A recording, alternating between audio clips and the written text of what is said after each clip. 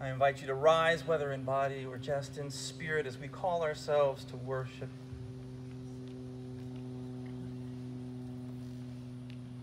Beloved, God calls us to Sabbath, to rest and recharge, to pause and pay attention. God calls us to worship, to praise and pray, to give thanks and sing. God calls us to listen, to hear God's word, to learn and grow.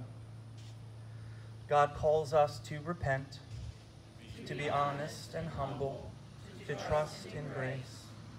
God calls us to a feast, to eat and remember, to celebrate with joy. God calls all of us and all that we are. Come, let us bring our hearts and minds, our hands and feet, our visions and voices, and worship the Lord. Despite all the ways that we speak of sin, failures, or mistakes, intended acts, Scripture tells us that we are stubborn-hearted, wanting only our own way.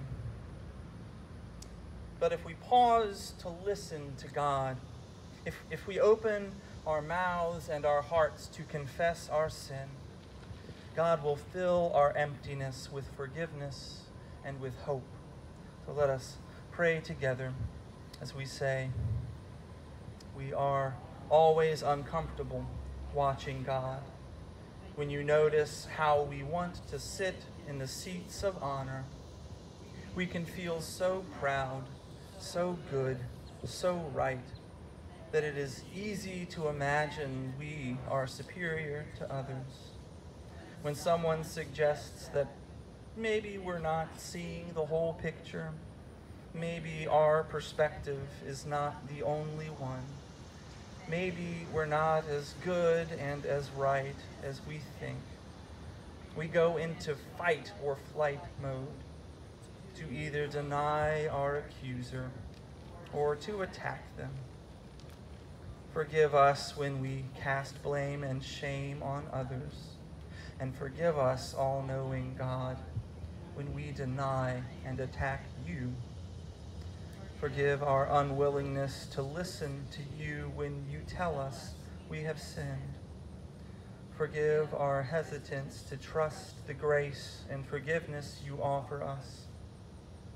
Forgive our reluctance to humble ourselves so that you might lift us up.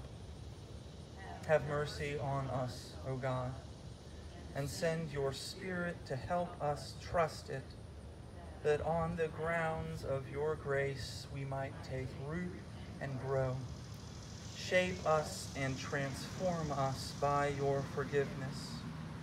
This we lift in love and ask in the name of our Savior, Jesus Christ. Amen. This is the good news. After what God has done for us, what can anyone or anything do to us? We are new people, graced by our living God, forgiven, embraced, welcomed by our God. We will offer open hearts and serving hands to everyone we meet. Thanks be to God. Amen.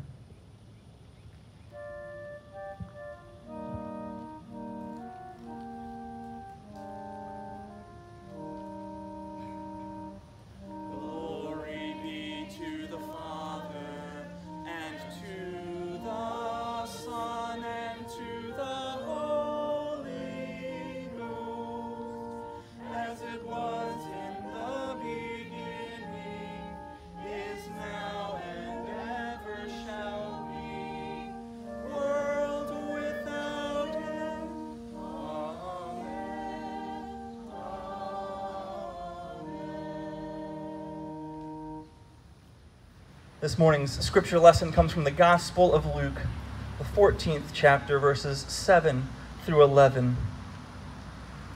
Jesus is at a dinner party invited by the Pharisees and has just healed a man on the Sabbath.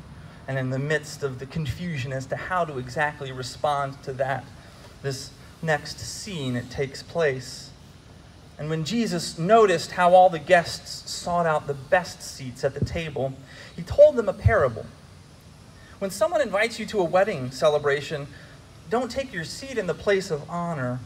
Someone more highly regarded than you could have been invited by your host. The host who invited both of you will come and say to you, please give your seat to this other person. Embarrassed, you will take your seat in the least important place. See, instead, when you receive an invitation, go and sit in the least important place. And when your host approaches you, he will say, friend, move up here to a better seat. Then you will be honored in the presence of all of your fellow guests. All who lift themselves up will be brought low, but those who make themselves low will be lifted up. This is the word of the Lord. Thanks be to God.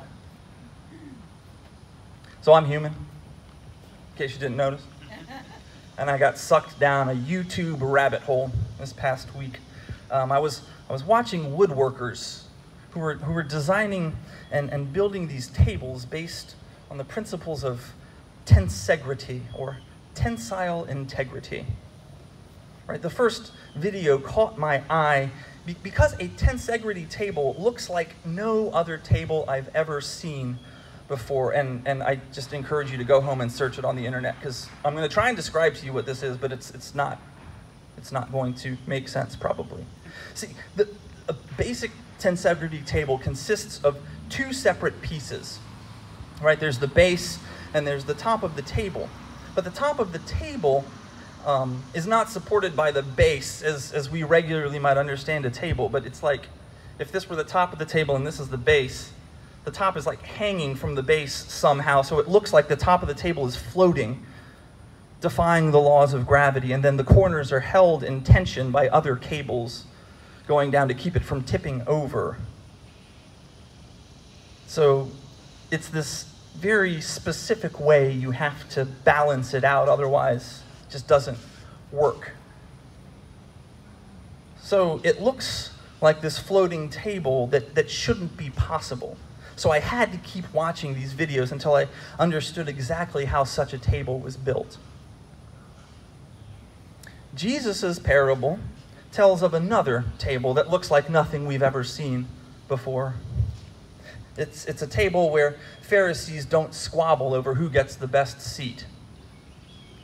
Jesus tells of a table where those who humble themselves and sit low will be lifted up to a better seat, and those who exalt themselves will be humiliated.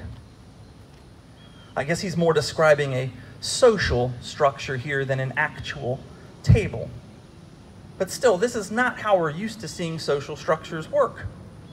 We're more used to an attitude of, if you're not first, you're last, or a Yertle the Turtle style of social ascendancy, whereby you move up the social ladder on the backs of others.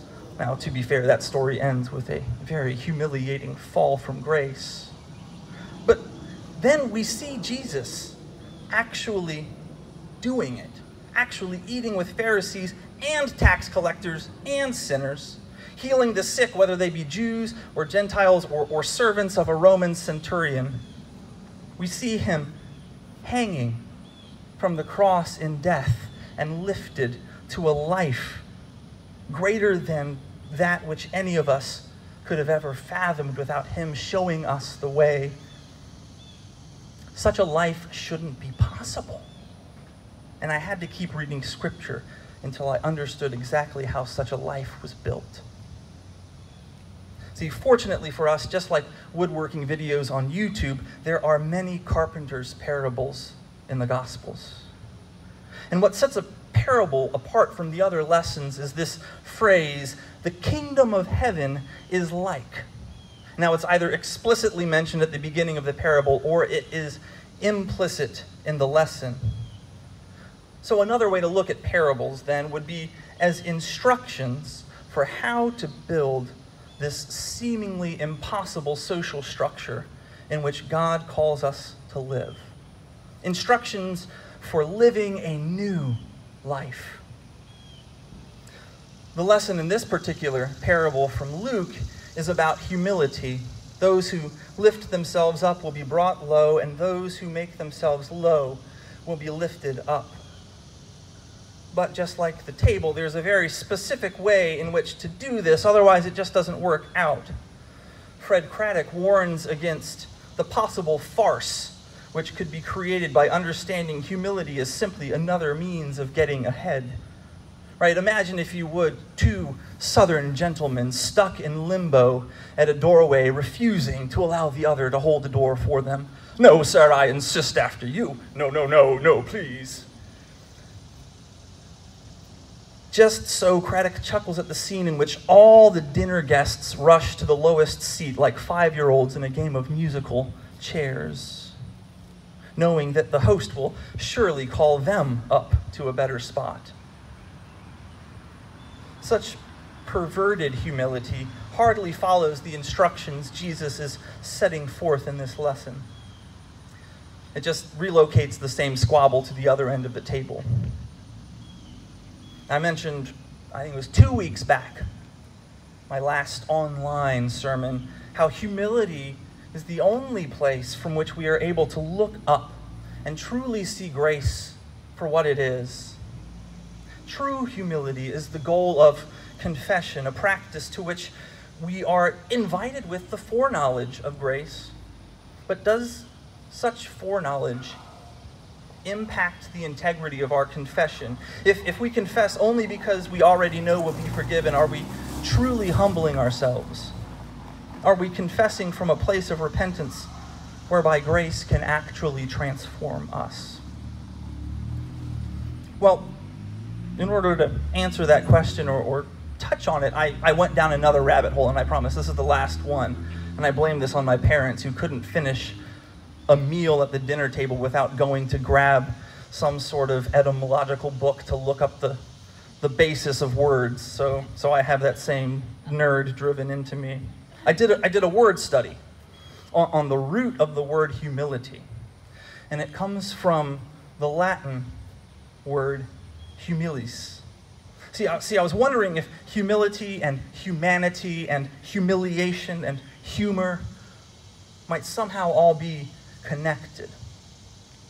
So the Latin word humilis means lowly or low, but it also means, get this, earth or soil. So my mind goes straight to Genesis, in which humanity is created out of humilis. There's something about humility that is integral to our nature as human beings, which is the very thing we abandon by trying to take that which was not belonging to us in the first place, equivalence to God. You don't need to listen to God's instructions, the tempter whispers. You just take what you want. Become great. Control your own destiny. The table of grace is a tensegrity table of sorts, built by a master carpenter, and sin throws it out of balance. See, our invitation to this table is embedded in Christ's lessons about humility. Within the balance of God's kingdom, true humility is not about beating ourselves up. It's not about self-deprecation. It's not about guilt and shame. True humility is about letting God be God and letting ourselves be who God created us to be. Humilis. You are soil in the hands of God. May you be lifted up in this truth to a better seat. Thanks be to God. Let us pray. Humble thyself in the sight of the Lord. Humble thyself in the sight of the Lord, and God will lift you up higher and higher, and God will lift you up. Amen.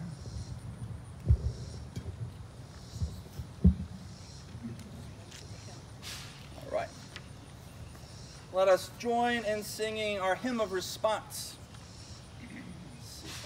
Which one is that? It's on this page. Near the cross.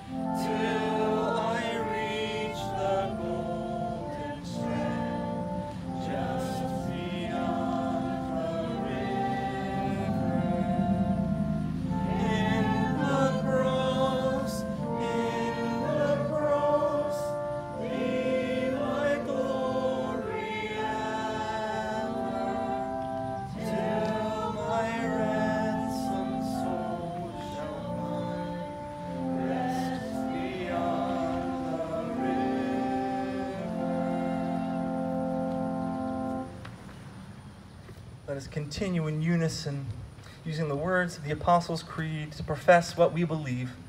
Christians, what do you believe? I believe in God, the Father Almighty, maker of heaven and earth, and in Jesus Christ, his only Son, our Lord, who was conceived by the Holy Ghost, born of the Virgin Mary, suffered under Pontius Pilate, was crucified, dead, and buried. He descended into hell. The third day he arose again from the dead. He ascended into heaven, and sitteth on the right hand of God, the Father Almighty. From thence he shall come to judge the quick and the dead. I believe in the Holy Ghost, the Holy Catholic Church, the communion of saints, the forgiveness of sins, the resurrection of the body, and the life everlasting. Amen. Well, let us sing as we prepare our hearts, our minds, our spirits, our humilies, the very grounds of what we are, to be lifted by God's grace at this wonderful feast. Come to the table of grace, my friends.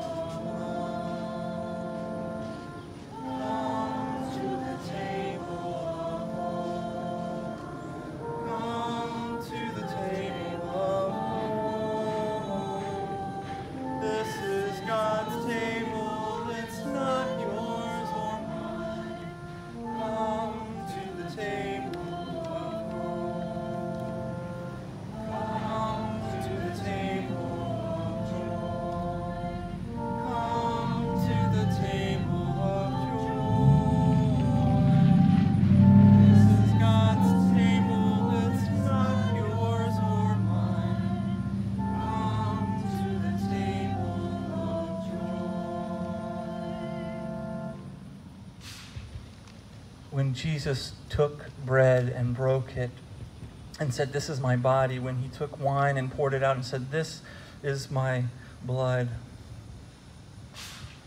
and then he invited his disciples to take, eat, take, and drink, it was an invitation the likes of which they had never received before. And I'm sure that in that moment they didn't quite understand how it worked. I'm sure when they tried to battle off the guards that came to arrest him in the garden that night, they didn't understand how it worked. When they saw him breathe his last breath on the cross, they didn't understand how it worked. When they thought his body had been robbed from the grave, they didn't understand how it worked.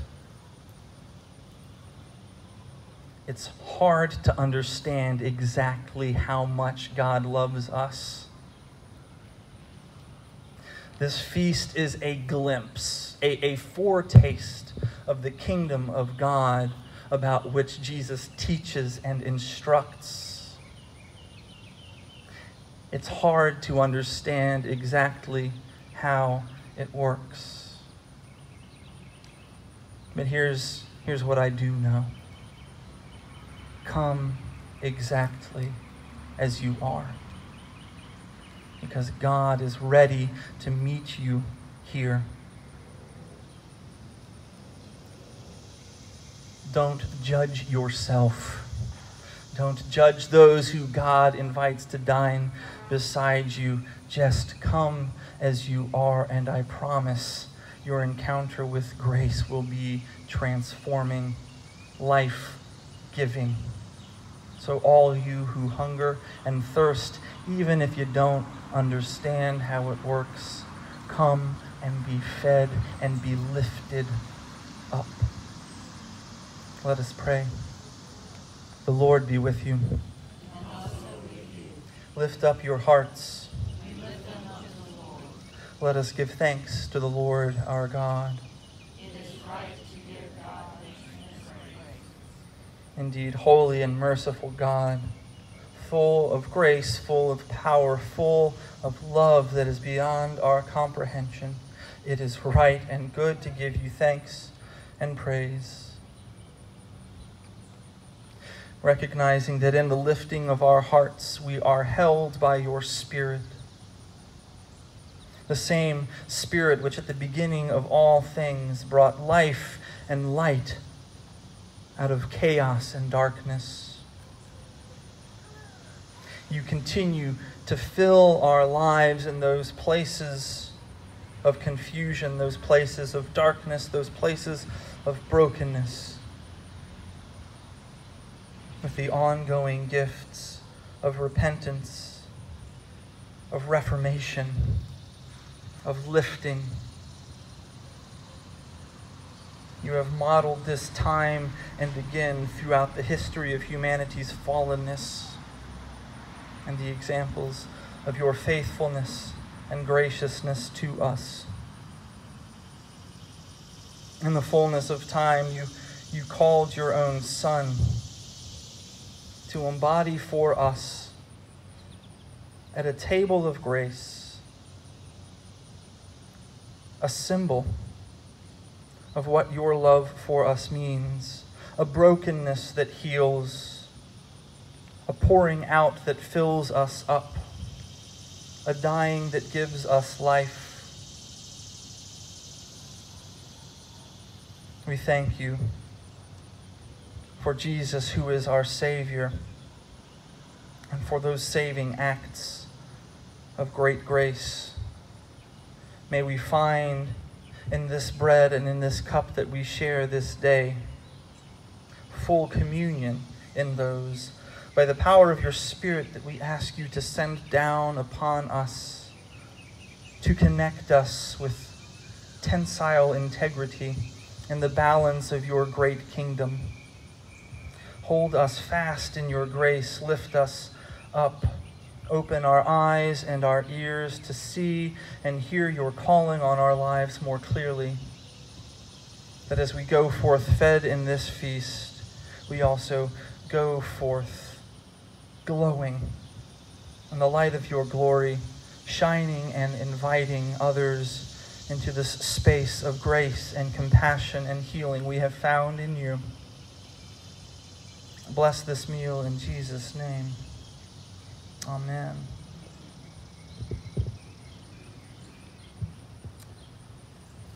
On the night of his arrest, very, very similar to this, Jesus took bread. And I think it's kind of like a pill here. You peel off the back piece of aluminum foil to receive your wafer.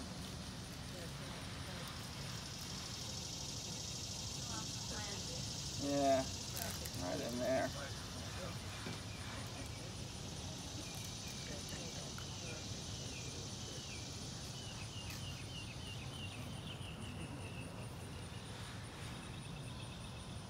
And he told them, "This represents my body which is broken for you.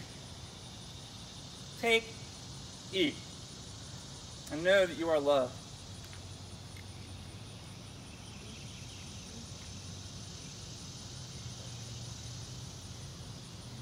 In the same manner, he took the cup after supper, saying, "This cup represents a new covenant that is sealed in my blood.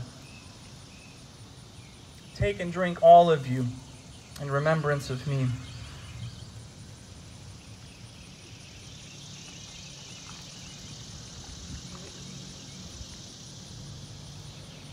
Friends, as often as we eat this bread and drink this cup, we witness to and proclaim the saving death of our Lord Jesus until he comes again. Let us pray.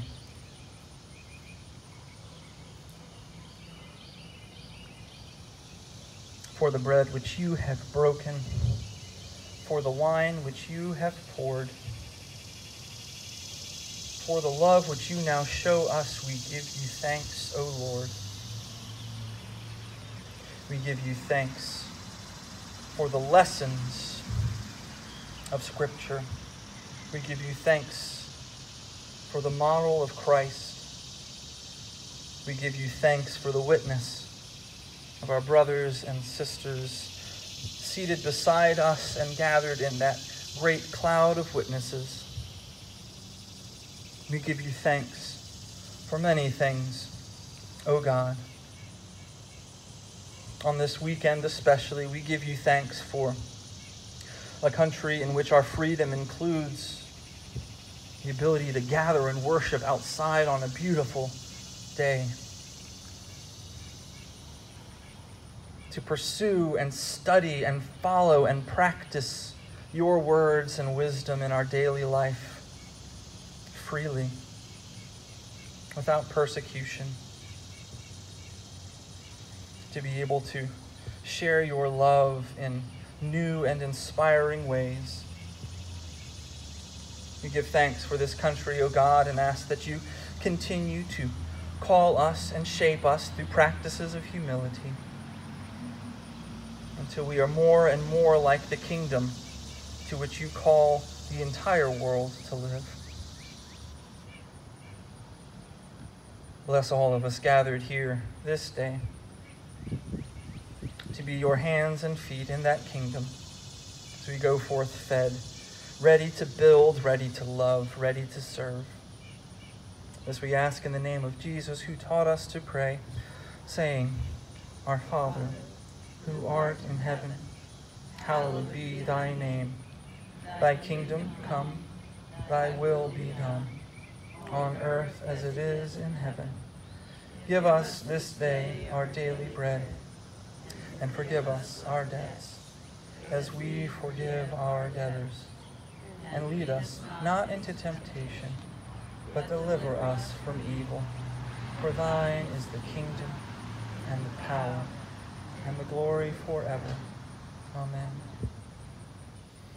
God, a part of the balance we find in you is between the joy of knowing and trusting your grace and the sorrow of living in a world where sickness and death and hurting and struggle and arguing are still present. We celebrate those things which are good and ask for your mercy and guidance in those things that are difficult, trusting that you are with us no matter what.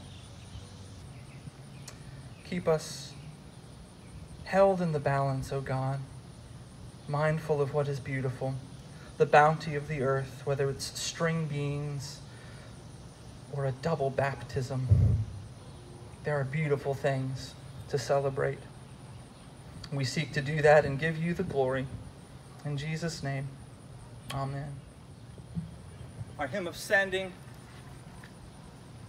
is O Christ, Surround Me.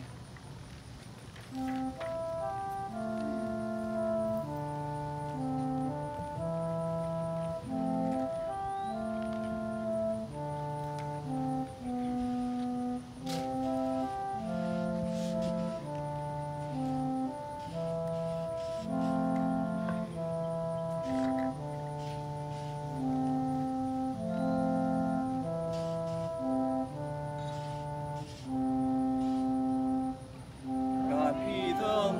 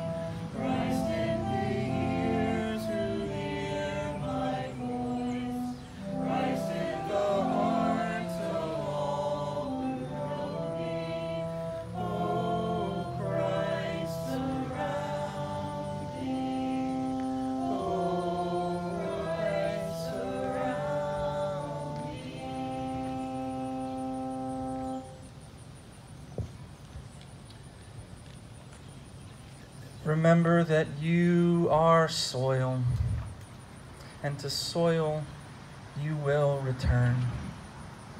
But also, remember what unfathomable things God was able to do with soil and a little breath and a little grace. We are miraculous beings, held in this balance, kept afloat by the Spirit. May you trust the miracle that is you, the love that is God's for you, the grace poured out by our Lord Jesus Christ, and the beautiful balancing of the Holy Spirit between us, and the blessing of the Holy Trinity. Go in peace to love and serve the Lord, and to love and serve one another. Shalom.